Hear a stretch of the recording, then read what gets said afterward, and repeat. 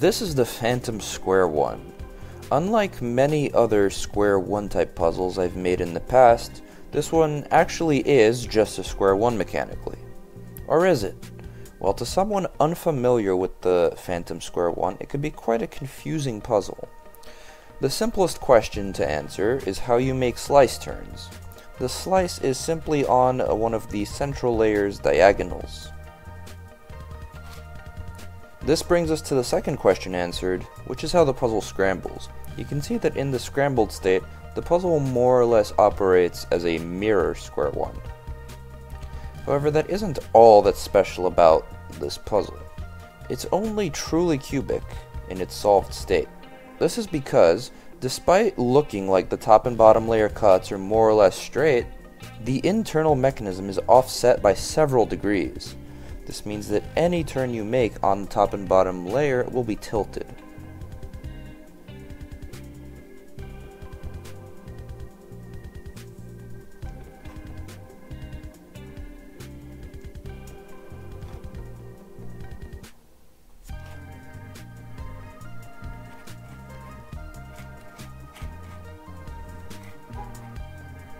I've already solved the Phantom Square-1, and these new mechanics, combined with the fact that all the stickers are the exact same color, definitely makes for quite a confusing solve experience, although one that I find to still be more enjoyable than something like a ghosted puzzle. So let's take a look at the Phantom Square-1's design. So here's the design of the Phantom Square-1.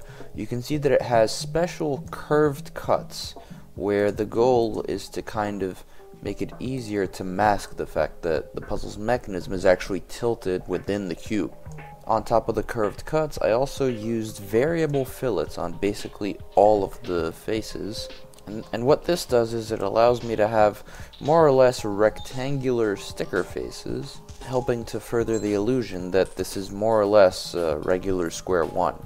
This puzzle has a lot of trickery going on, and frankly, if this was printed without stickers, it would still look fairly crooked, because you could very obviously tell that, for example, this part is curved and it slants this way.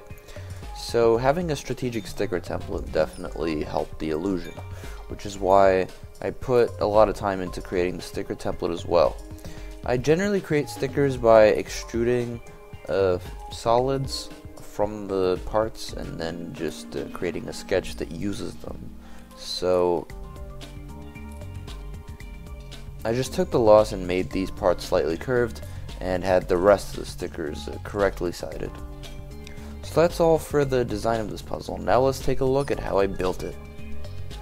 I assembled the first layer of the Phantom Square-1 off camera because frankly it was kind of a nightmare to figure out what parts go where, and it took me just a really long time to actually get that first layer together, and I thought it would be kind of boring to watch.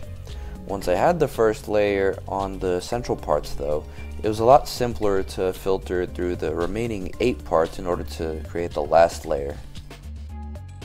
You may notice that all of the pieces you see on the workbench here already have the sticker faces sanded. Normally I sand my puzzles after assembling them, but in this specific case I actually didn't trust the vinyl that I was using. It's a holographic opal vinyl by Cricut, which is known for being not the best vinyl cutting company. So frankly I trusted it a lot less than my regular Oracal 651 material. For this reason, I'd spent extra care in sanding all of the parts to make sure that the stickers wouldn't come off when I was solving the puzzle.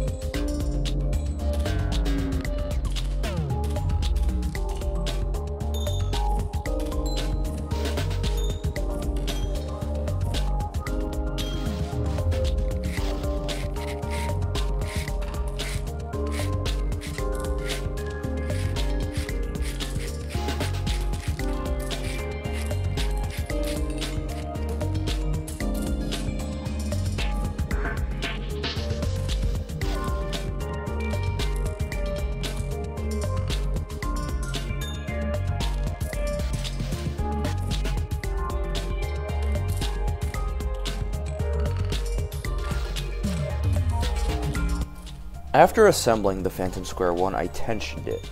Now, this puzzle uses just a single screw and no springs, so tensioning is actually pretty simple. You just screw it in until it's tight, and then you unscrew it a little bit if the vertical slice is too tight. You actually want to have roughly the same resistance for the top and bottom layers and the slice layer, because otherwise on a puzzle like this, when you go to turn one layer, it'll automatically default to whatever turns more easily. In fact, that's what killed my original Hexagon 1 unbandaged design from a usability perspective. So it's really important to get the tension just right. But anyway, now that the puzzle is all set, I'm going to sticker it up off camera because I have to be really meticulous to line everything up straight, and then take it outside and see how it turns.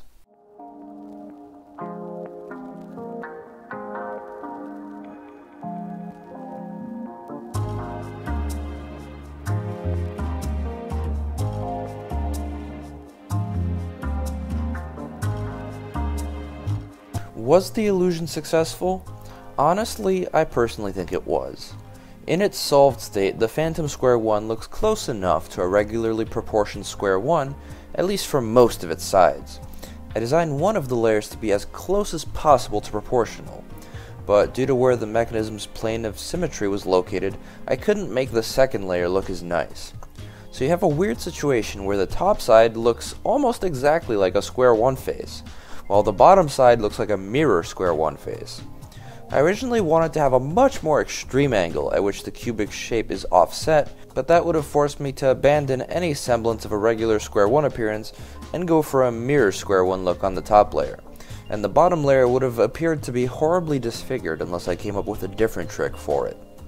So I settled for a much more mild angle in order to be able to show off this puzzle's concept without too much trouble.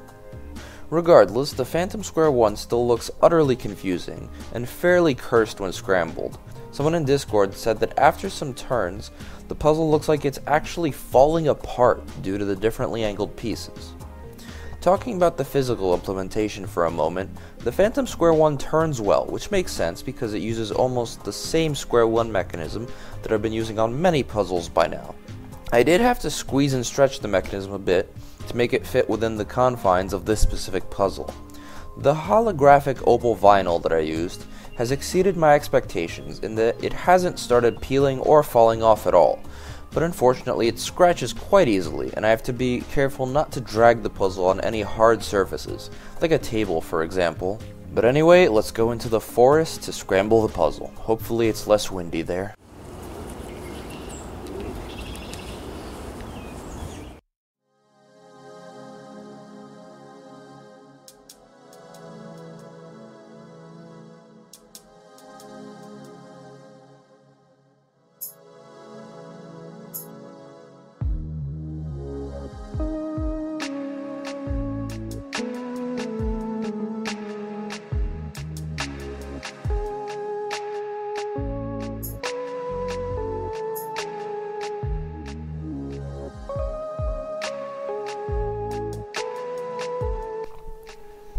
Alright, so let's start solving the Phantom Square-1.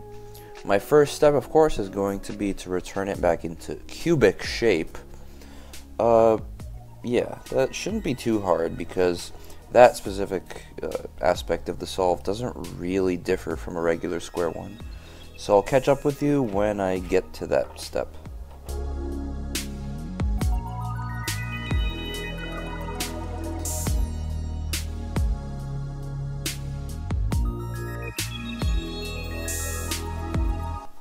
And here we are in the position where all of the edges are next to each other, and we have a face made entirely of quarters. You have no idea, this looks incredibly cursed in person. I think Sam said it looks like it's genuinely just falling apart, like the puzzle's disintegrating. But yeah, from here, as you know, on a Square-1, it's really simple to get it back to a cubic shape.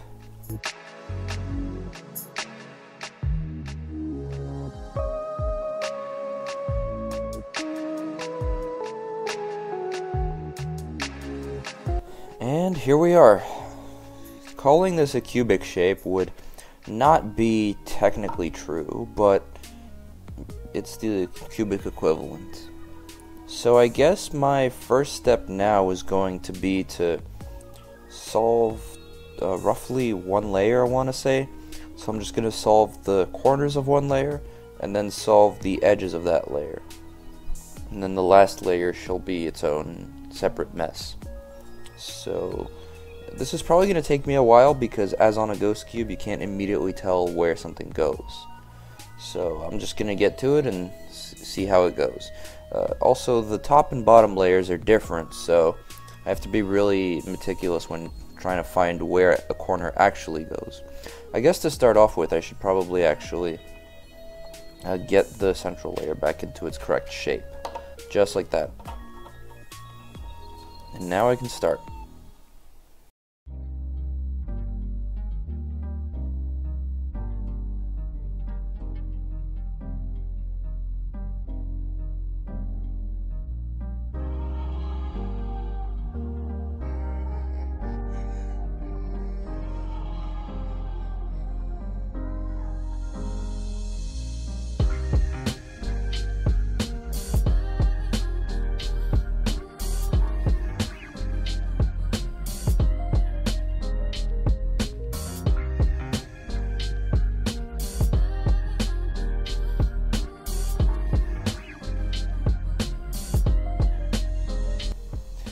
Alright, finally, a single layer of corners is done.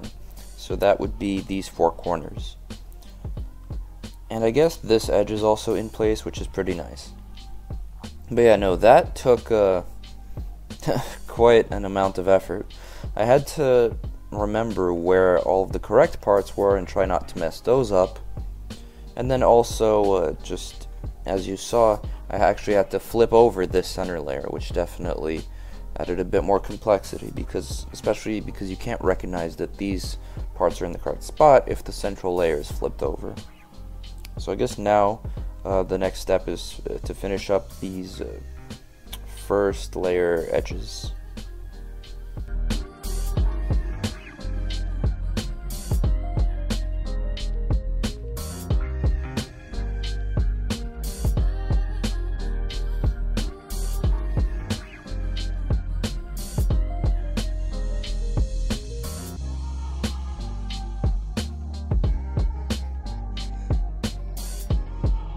Alright, so we can see that after actually quite a long time, because you can't use the normal Square-1 method effectively on this puzzle, however, despite that I was able to finish the first layer. And I always want to look at all these stickers to make sure they line up properly, because some of the parts on this puzzle are quite similar. So the first layer corners are solved and the first layer edges are solved. And it looks that, like, purely by chance, actually, some of these second layer corners are actually all solved as well. So now all I have to do is permute the last layer edges and I should be alright for this puzzle. Hopefully this is not going to result in parity, because that would not be a good time. This one's in position, so I guess let's try some 3 cycles and see what happens.